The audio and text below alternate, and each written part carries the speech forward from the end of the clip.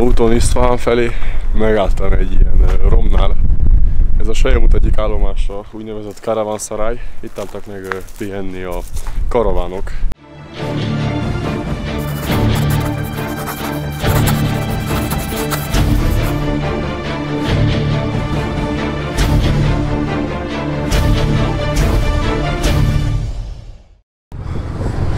Közlekedés Teheránba. Nem könnyű megszokni.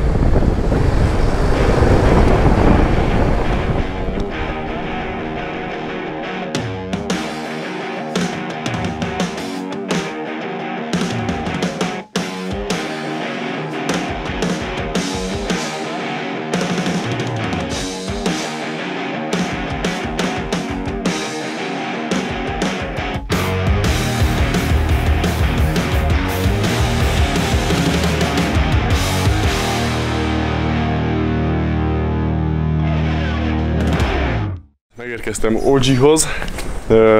Az első couchsurfing tapasztalatom, meg is olyan couchsurfoltam. És elhozott ide ez a Middle East, Közép-Kelet legnagyobb, it is a mosque. It's kind of a mausoleum, you know? It's a mausoleum with a tomb inside, yeah. So people come here as pilgrims, like every weekend here is like thick with people, a lot of people. Right now there's no people here, you see? But, hallelujah, I don't like tourists. And one of the biggest, I see the dome is one of the biggest in the Middle East, located at the heart of the desert. That makes it really amazing. Like that's why people from around Iran come here, like in certain times for different occasions, and that's pretty cool here. That's pretty cool. Not but only we're from Iran. Yeah. I'm from Transylvania, so not only from Iran. Yeah. That's what's up with the place.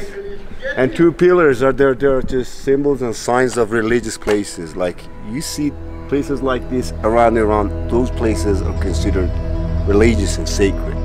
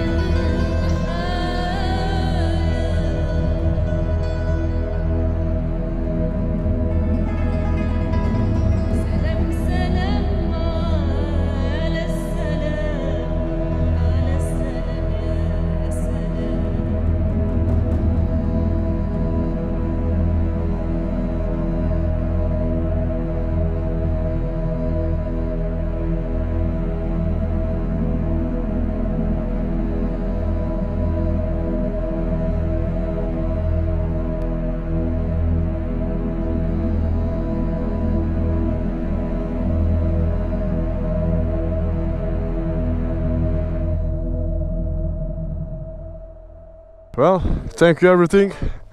Maybe see you again. I think I will return to Iran when I finish this trip. With friends, obviously. Yeah, I don't know. Thank you. Goodbye. Have a nice day. Na ez ott boldog, de első alkalommal couchsurfingoltam. Elvittek focizni.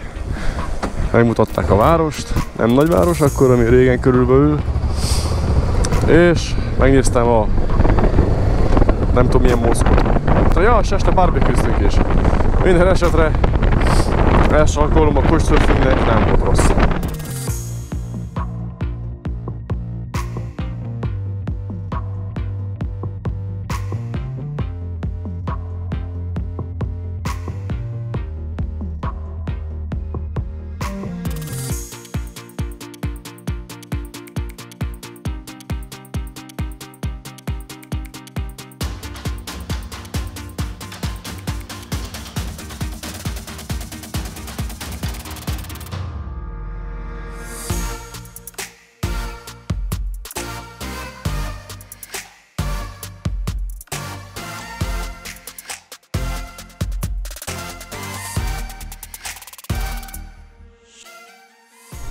Úton Isztfahán felé megálltam egy ilyen romnál. Ez a Sejemút egyik állomása, úgynevezett karavánszárály. Itt álltak meg pihenni a karavánok. Teljesen van hagyatva, az autópályáról láttam meg, körülbelül 1 kilométerre van az autópályától. Semmi nincs itt, csak a romok, én meg a motor.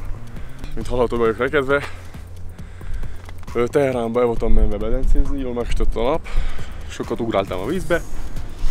Vagy az, vagy amiatt vagyok ilyen állapotban, félig hűlve, vagy nem tudom. Vagy az, hogy a tegnap, mikor jöttem Badrutba,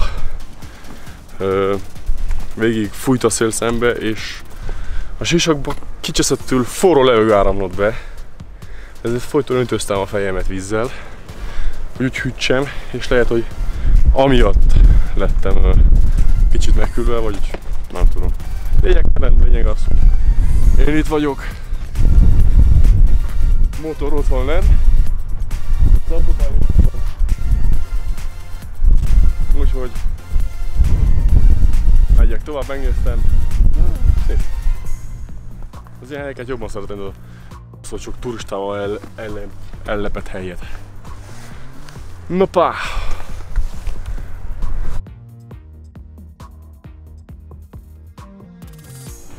Hello, hello! Megérkeztem Iszfahánba, a Naqsh-e Jahan téren vagyok, nem tudom, hogy jól ejtettem a nevét. Velem van Quentin és Vincent, Németországból bicikliztek eddig. Tényleg így néz ki. Nem tudok még semmit róla, mert nem olvastam utána, egyszerűen csak beültünk a taxiba, se jöttünk ide.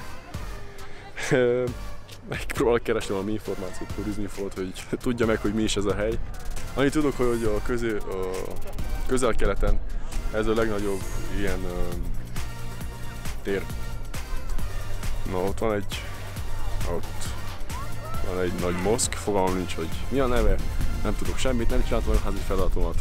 Körbejárom, filmezek össze-vissza, talán még beszélek erről a helyről, ha nem, akkor nem. Hogy berakok a leírásba egy linket. Ez van, a peace.